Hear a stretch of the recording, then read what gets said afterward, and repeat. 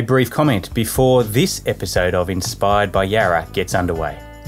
And that is to note that this conversation that you're about to listen to was recorded well before COVID-19 was impacting life as we know it. We believe that this content is still relevant and helpful, and we do want to acknowledge the current challenge that we're all facing. And thus, we invite you to share this or any other episode of Inspired by Yarra from our extensive library with the people who you think that it could help. Take care out there. Well, hello and welcome to another episode of Inspired by Yarra. This is a podcast that we've created to help tell the stories that are part of our history, the very fabric of our foundations. And today, we are going way back to the class of 1975, where I'm going to sit down with Professor David Jamieson, who graduated Year 12 in 1975 from here at Yarra Valley Grammar. He is a published author and authored hundreds and hundreds of papers in science journals that are read across the world. He's a fascinating character. His motivation and inspiration for all things physics and his passion for it comes out as we have a conversation that begins here at school and some of the co-curricular activities that he was part of and the leadership that he showed, and then it has taken him around the world, and that's where we're going to go in our conversation today. I'm delighted here today to present to you another conversation with a YOG, a Yarra Old Grammarian. And I know that if you stick with it, you're going to listen and enjoy this conversation with David Jamieson from the class of 1975. I'm going to begin by talking a little bit about what was it like in those early days as a Year 7 student. Enjoy. I was feeling a bit intimidated about the prospects of that transition in going from a mixed sex primary school, relatively small, into the the tough single sex school with potentially a whole lot of really tough older students. But in fact, the transition was pretty smooth. I remember being impressed by the immense scale of Yarra, even as it was in those days, and the formalities of the school uniform and this cap that we had to wear, which was a bit of a new experience. Nevertheless, I did what I was told and wore the cap and the uniform and all the rest of it, and getting the doctor's red flannel blazer, all of that, quite gaudy, but it was a pretty snappy uniform in those days. And immediately the quality of the environment impressed me. The buildings, the classrooms, the library in particular was very impressive, coming from a relatively modest-sized school. So that was good. There was a handful of my former classmates from the primary school, also in Year 7 at the time, and that helped smooth the transition because they provided an instant peer group. But I think it didn't take. I remember it didn't take very long to establish a new peer group, a new friendship group at the school. I don't remember there being any difficulties with the transition, and the older kids seemed to be quite friendly and welcoming, not the tough bruisers I imagined they would be from the primary school. So that was good. And the teachers also were pretty welcoming and eased the transition, and became quite formative, quite important influences in the Yarra experience. You're quite right in that notion of transition, and often we sort of think that it's going to be much bigger, worse, wilder, crazier, harder than what it actually turns out to be. And I mean, I think most of us can recall that transition from primary school into secondary school, and the, I guess the fear, the anticipation, the nervousness around that. But it's wonderful to hear that that was a relatively smooth transition, and there were some friendly faces when you got to the school. I wonder, can you go back to, do you remember going on a camp in those early days, whether it be a year 7 or year 8? Did you spend time away from the school? No, so there weren't. I think the camp program was still in its embryonic phase when I started, and we didn't really go on a camp until the senior years. I remember going to Wootton Lodge for the German camp organised by Aussie Groylich. I guess that was year 10 or year 11. And then later we had an adventure camp involving again to Wootton Lodge and a hike staying overnight in the mountains, and some other interesting experiences involving chickens and cooking them ourselves. So that was much later, year 11 and 12, I think, maybe. Sure. Yeah. But they were good. They were good fun, and particularly the German camp, because Mr. Groylich organised for another school to join us, a girls' school, who also had a big German class, and so we had this experience of trying to maintain just speaking German for the duration. But of course, as soon as we were out of earshot, a little bit of English slipped in there. In fact, I wish now I'd studied German more conscientiously. I did study it conscientiously at the time, and only gave it up in year 12 because I never imagined that in my future career I would be spending time in Germany and need to use this language. And I now have had very close research connections with colleagues in Germany for the last 2 decades, and have been to Germany almost once a year ever since. So I've had plenty of occasion, and I can say that Mr. Groylich implanted that German very deep, and it all sort of comes back gradually when you need to on the streets of Germany. So I appreciate that.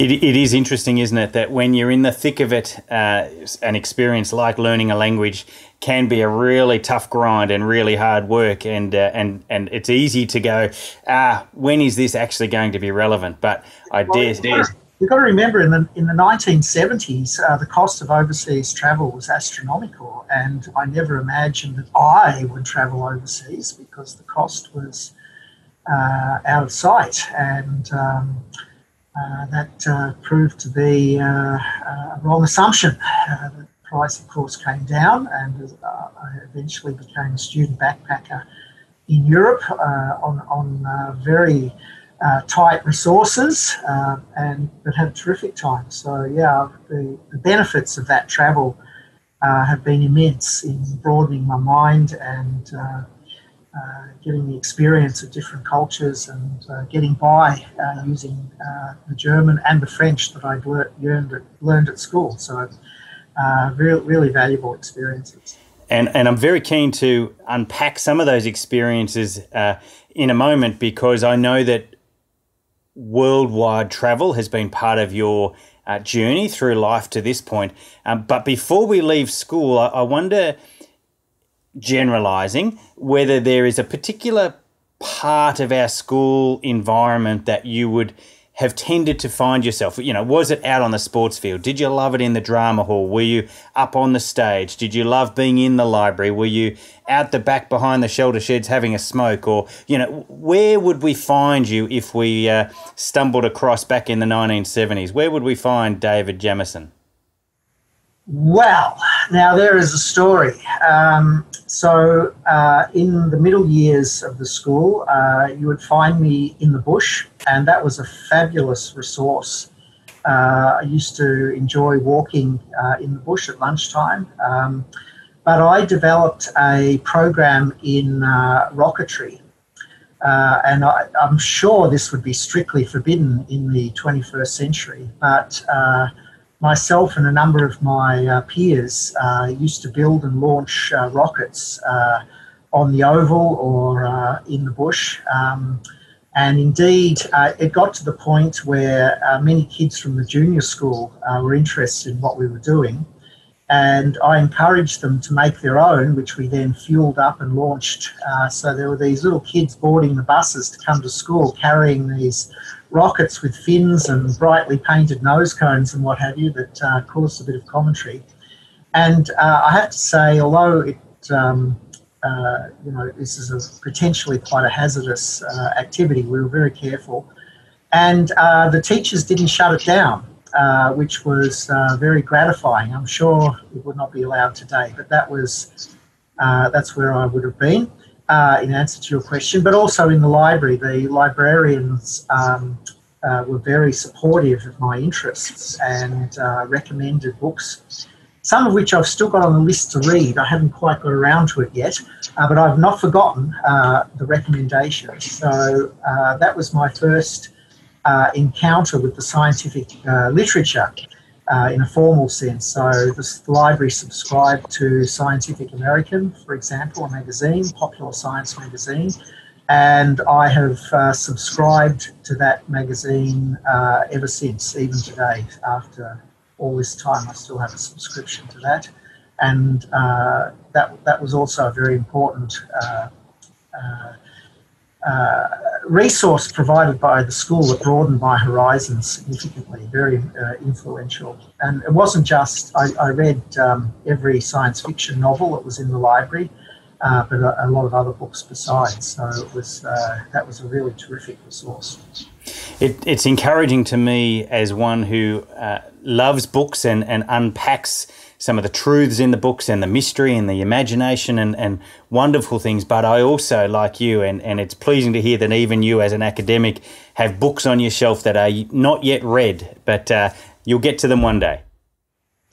Well, yeah, I must say I've got a whole lot of scientific textbooks which in my library, but I'm thinking more of the novels that the librarian at the time recommended I read to broaden my horizons. So I've still got in mind I must finish reading those listed novels as soon as time is available. Yeah. Absolutely. It sounds like some of those, as you say, those exposure to some of those ideas and those thoughts and that thinking has actually inspired you into a particular field, a particular course of study, and science sounds like it was something that really grabbed your imagination really quite early on. Well, Paul, I've been interested in science for as long as I can remember, even at primary school and from the earliest times. So I already came to the school with a strong scientific interest. In fact, I think that was probably an important factor in my parents deciding to send me to Yarra. And that was a good decision because the science program at Yarra was extremely strong, fantastic classrooms and excellent teachers, very well resourced, the laboratories, the apparatus. It was a very rich environment for someone like myself interested in science. So, yeah, that was an interest I brought with me to the school from my earliest years. What were the subjects you studied at Year 12? Can you remember? Yeah, I did pure and applied maths, physics, chemistry, and English. Fantastic. And do you recall you being satisfied with your results? Yeah, I always had a very strong interest in extracurricular activities. So, as I said before, a lot of my expertise was developed outside of the formal classroom environment. I did work very hard in year 11 and 12. And that, by the way, if I may digress for a moment, that was a very different world. in my subsequent career, I've often had to give talks on education and science education in particular. And so I had occasion to look up what fraction of my peers went on to Year 12 in 1975. And it was only about 30%, I believe, of my peers did Year 12. The rest went into the workforce at the end of Year 11 or even earlier. And this was noticeable at school because the classes, when we transferred to Year 11 and then to Year 12, the classes became a lot smaller and a lot quieter and a lot more conducive to learning, shall I say. And of course, the world is very different today, but there was not the same range of subjects on offer back in 75 as there are today. So that was a very noticeable change in the environment as I progressed through the year levels at school. So thanks to the excellent teaching I received at Yarra, I did well in Year 12 to open up many options for progressing to university, and I chose to study science at the University of Melbourne. So I made that transition in 1976 in the first year at the university.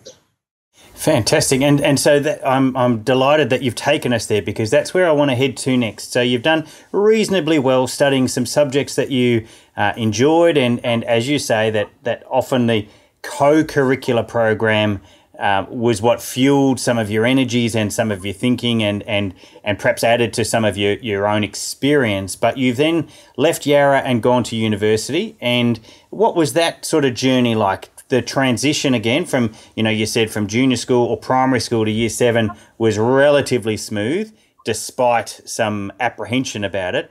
How did it go from high school into the university lifestyle? How did you make that transition? Well, that was a really big jump from school into the university, because particularly at the University of Melbourne, because you're no longer a big fish in a small pond. You are now surrounded by the top students at all the other schools in Melbourne and beyond, where the students had come to the university. So you're a very small fish in an enormous ocean, I would say. So it was challenging to establish a peer group and study the advanced subjects. I got into the advanced physics program in first year. So it was a great experience to study that program. And in fact, one of my first lecturers in 1976 is still an important mentor even today. And in fact, I've just got a message on my phone here that he wants to see me about something on Monday. So I need to make sure I'm there to talk to him. He's a very good guy, very interested in the activities of his former students, even from long ago, 1976, even though he's in his 80s now. But I enjoy talking to him about physics and about the new discoveries we're making, and kicking around ideas over lunch or other occasions. Yeah, so that was those 3 years of my bachelor's degree were a challenge. But I managed to stay on top of the studies, and eventually progressed through into a PhD after my honours year, following the 3 years of the Bachelor of Science, majoring in physics. So physics has captured you, and I dare say by a brief little bit of research that I may have been able to do, physics is still very much part of who you are and what you're about and what you speak and study and learn, and I guess also want to share with others and help others to capture some of that same fascination that you have. So if I may, as a professor of physics, as a teacher, an educator, a studier, and a writer of physics, give us 30 seconds, a minute, 5 minutes, if that's what it takes, to allow the common folk, if I dare say, the mum and dad people who might be listening to this podcast who are not kind of gripped by physics. What is it about physics that grabs you? Why would we should we learn more about physics?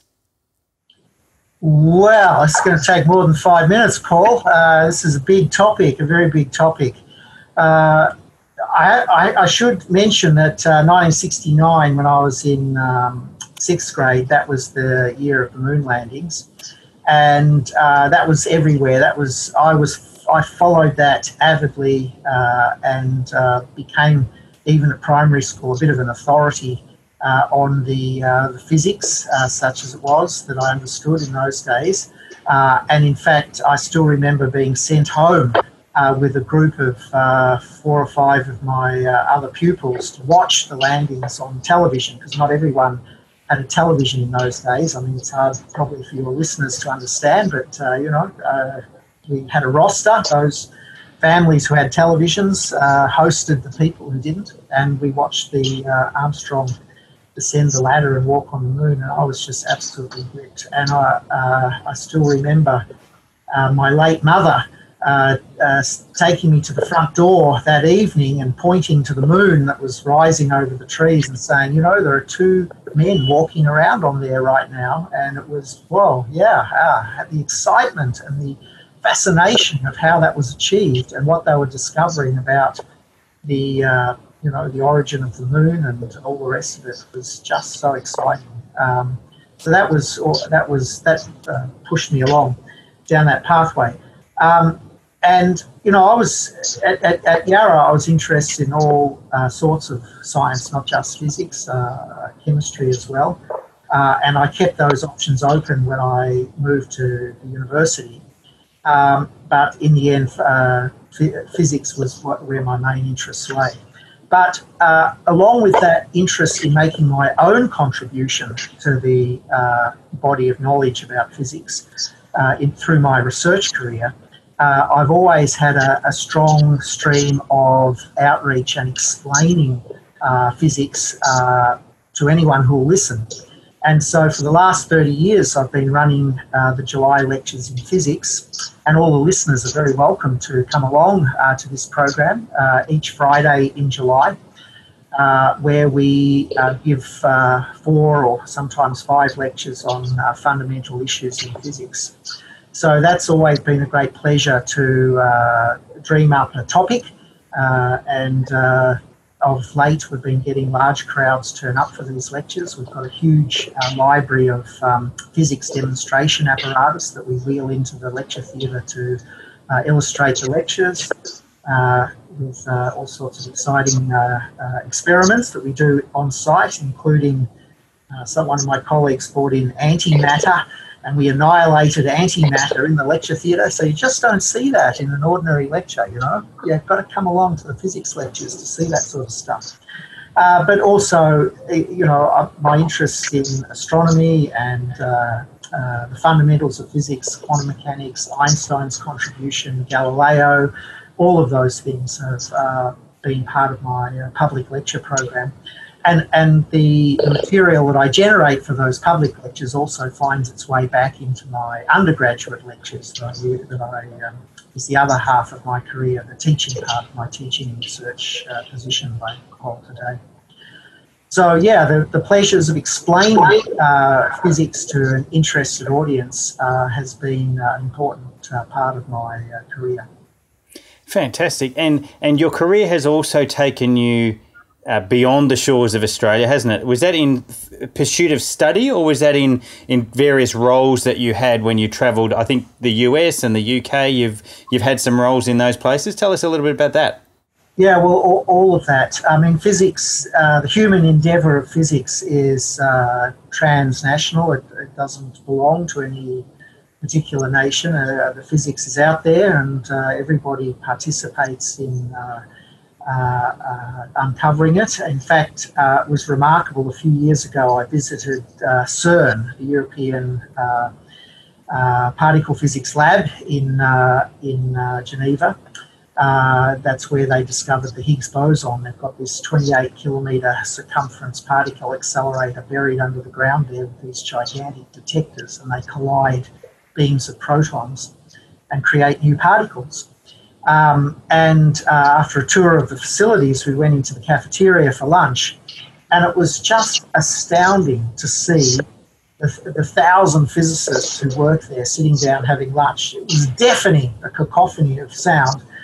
But the multiracial mix was just astounding. There were people from every human variety in there having lunch, talking to each other. Guys in turbans, women in headscarves, very pale-looking people.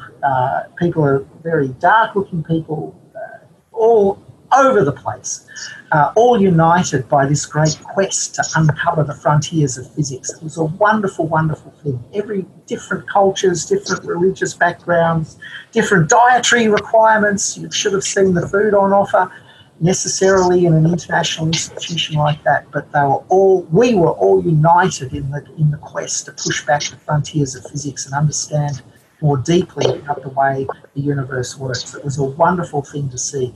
And that's an important aspect of physics. So we've been multicultural from the year dot. It's not a new thing for physics. But my career, when I finished my PhD, I took a job at the California Institute of Technology in the United States, in Pasadena, one of the suburbs of Los Angeles, and lived there in the Los Angeles basin for a couple of years, working at Caltech, doing some fundamental material science research in a group, well-established group there, learning new skills,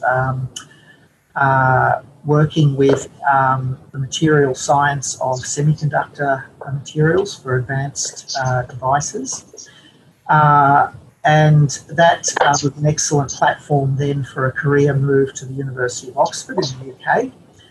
Quite a contrast in styles, I should say, from the sort of freebooting Californian approach to life in the warm sunshine to a more sort of English conservative approach in the somewhat dismal weather conditions of Oxford, but very different to Pasadena, I must say. But still taught me a lot. Got to work with a lot of inspiring people who taught me things that I brought back eventually to Australia when I returned with my wife and son in 1989. We've been based in Australia ever since. But my interests have taken me every year, take me overseas in various roles, often to speak at conferences or to give seminars to people who are interested in my work. They very kindly invite me to come and speak or to do other things. I have a bit of a reputation for, giving after-dinner speeches and what have you, so that's sort of a part of what I do these days. And last year I had the honour of giving a talk at the opening of a new laboratory at the University of Manchester that is building on some of the work that we started a few years ago. And I gave I've given similar talks elsewhere around the world. And in fact, one of the highlights of this sort of work, my colleagues in the University of Florence knew of my interests in Galileo, and a few years ago they organised with the National Library in Florence for me to come and inspect Galileo's laboratory notebooks at first hand from 1609 to 1613, and that was such a wonderful experience to get that, and that wouldn't have been possible without this all these connections through the physicists of the world. So that was a really formative experience to be able to look at Galileo's actual notebooks from the first time a telescope was made and pointed to the stars and changed the world. It was a wonderful thing. I think in that little moment there of the opportunity that you had, that has just captured the imagination of many of our listeners to say, wow, for you to actually be able to, and I dare say maybe not handle it, but at least... No, I had they sat me down at this little desk, and the chief librarian came in with this leather-bound book under her arm, and she put it down on the desk and opened it, and then I could turn the pages and look at it with my own fingers. I've touched the pages that Galileo touched and looked at his writing. And I must say, I was looking for something in particular that I'd written about that attracted quite a bit of attention as part of one of my public lectures that sort of had ripples that eventually led me to Florence. But the head of physics at the university had facilitated this, and he was standing next to me at the podium. And he was a classical scholar as well as being a physicist. So he was able to read the medieval Latin directly into English for my benefit. It was great. We were able to read what Galileo had written. And, you could see the personality of the impatient great man in the way there was so much slashing of the page with the quill pen, of crossing things out, uncertain because of cloud, cross, and the pages were splattered with all sorts of stuff, probably last night's lasagna or something, who knows. And you could very faintly smell wood smoke coming from the pages, because no doubt he had a candle there on his desk as he was writing in his notebooks. So, yeah, really a direct personal connection to Galileo. It was a fantastic thing. That's beautiful. I wonder, and maybe I'm being presumptuous, but let me just unpack for a moment that idea of as you say, with the quill pen slashing through, I dare say, maybe some written thoughts or ideas or suggestions or possibilities, and then he slashed it to say, no, that's not right. I don't believe that anymore. I'm going to try something different. Is that sense of... These were his astronomical notebooks. So every night for about 4 years, he was out observing the sky and writing down in his notebook what he had seen. He drew little sketches.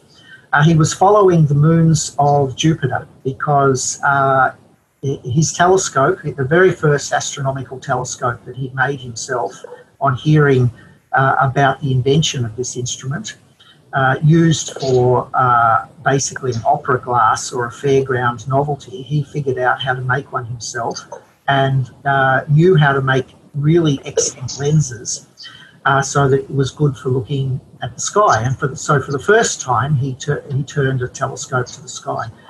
And when he looked at Jupiter through his telescope, he saw these 4 tiny stars that followed Jupiter around. And they were clearly not part of the background, and they changed position. And by carefully observing them and sketching them in his notebook, night after night after night, he realised these 4 tiny stars were actually orbiting Jupiter. And for us, hey, no big deal, because we've had 400 years to get used to this idea. But in those days, this was the first time something had been discovered that did not orbit the Earth, which was supposed to be the centre of the universe, and everything was supposed to orbit the Earth. So this was a truly revolutionary discovery, and it was open for anyone to see who had a telescope. You could see these objects orbiting a planet other than the Earth.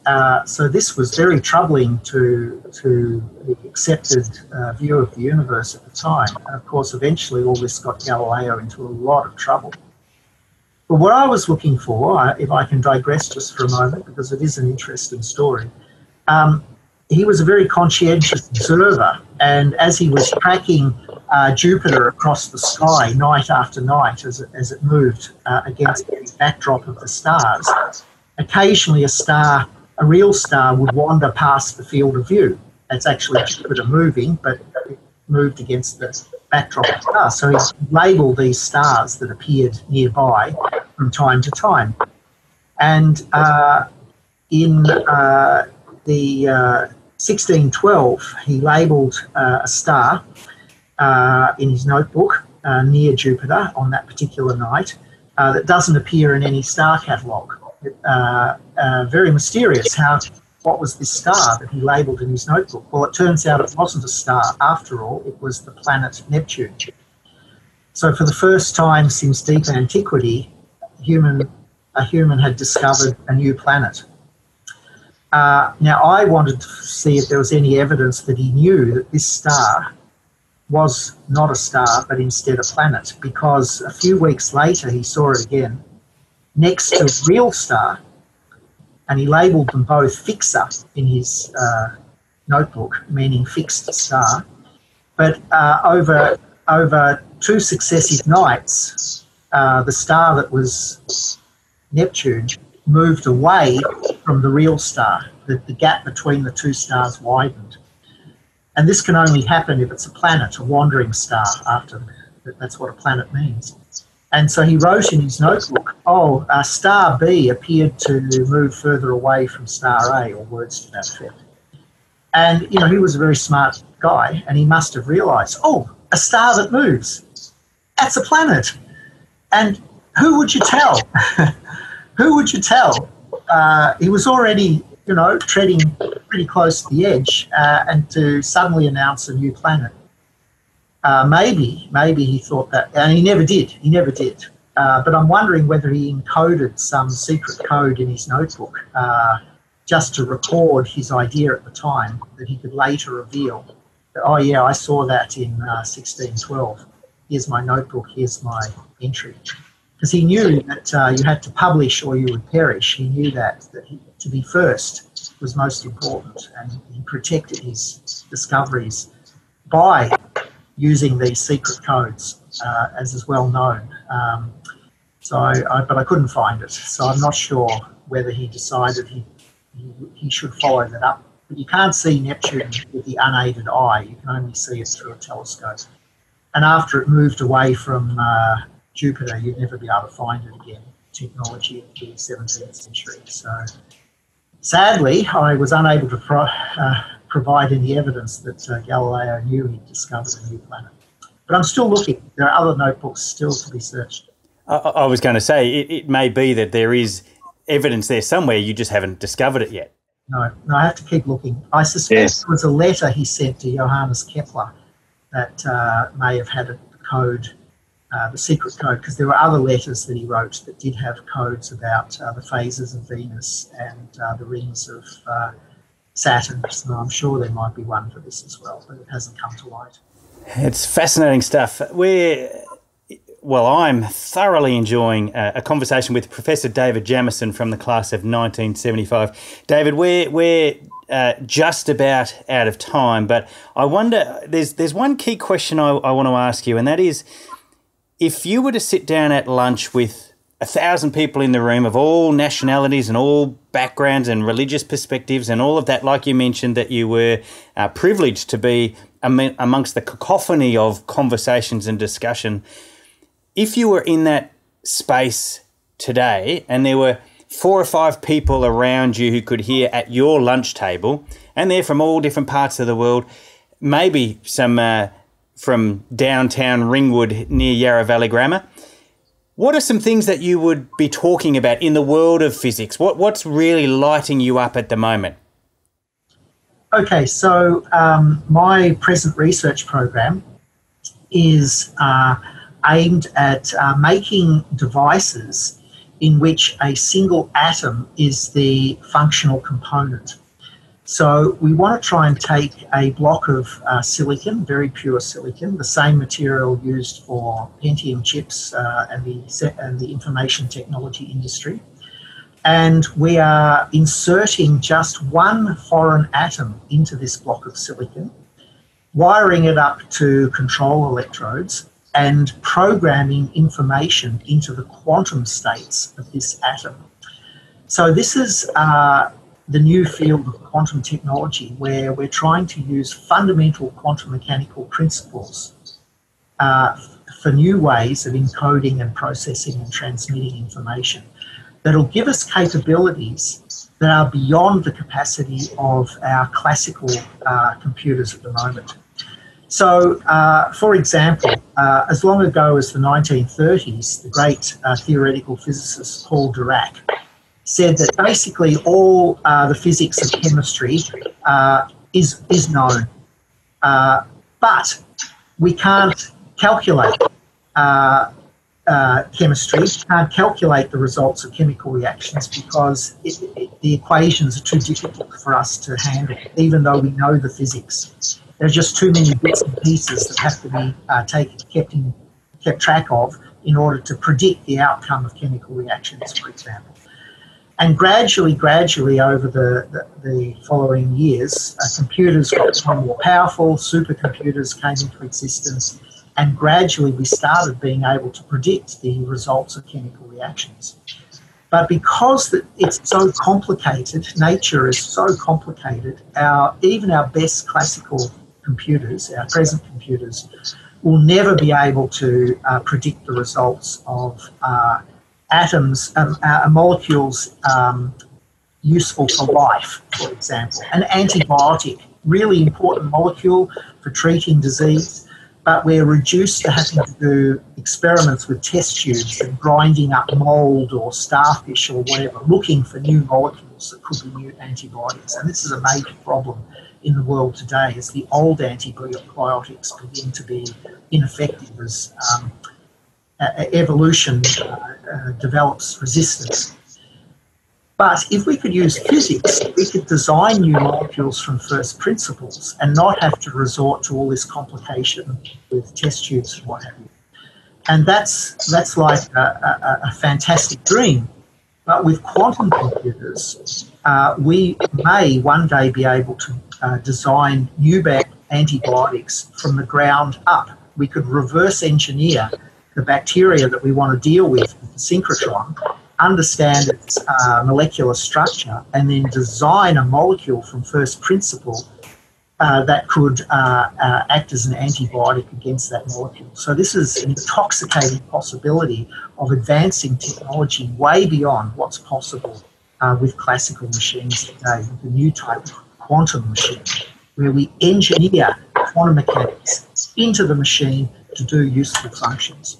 And so that's what I'm working on at the moment. It's a really exciting vision and shared by many people around the world.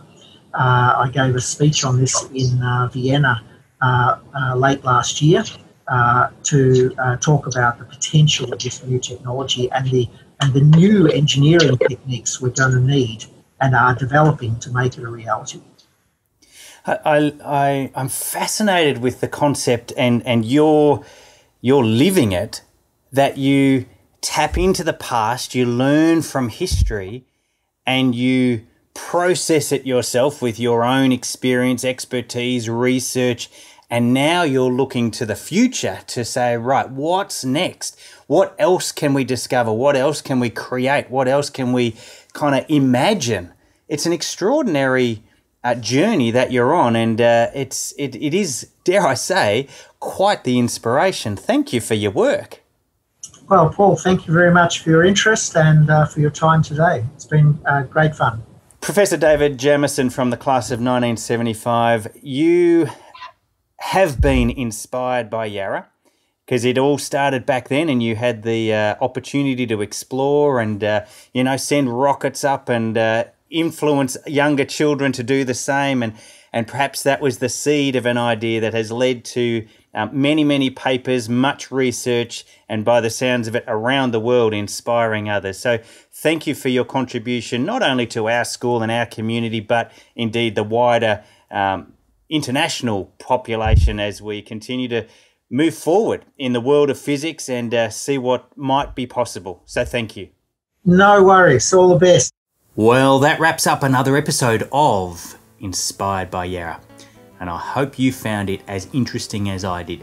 Oh, look, I've got to admit, there were parts of the conversation that I didn't fully understand all of what Professor Jamieson was talking about, but equally there were times when I got goosebumps when he was talking about being able to sit down with the actual journal and turn the pages. A real sense of discovery and a real sense of looking into the past to help thrust us into the future. And that is important work. So we salute Professor David Jamieson and his colleagues in their pursuit of, well, really uncovering and unpacking and finding and discovering and creating a world that we will come to know and expect and accept as familiar. YOGs, they're a fascinating crew and they've got each a story to tell. And I hope you enjoyed listening and hearing part of David Jamison's story. If you are indeed a YOG or you know a YOG, then we'd encourage you to either share this with other YOGs, stay in touch with us via the www.yvg.vic.edu.au/community section on our website. Maybe you know of a YOG and you could suggest a name if they might be somebody who you think would be great to have on the podcast, then we'd love to hear about that as well. I hope you'll join us next episode when we'll sit down again with another YOG to see how they too have been inspired by Yarra. My name's Paul Joy, and on behalf of everyone here at Yarra, especially those who are part of the team who put this podcast together, I want to wish you another day of inspiration where you go out there with intentionality to make a positive impact in the world around you.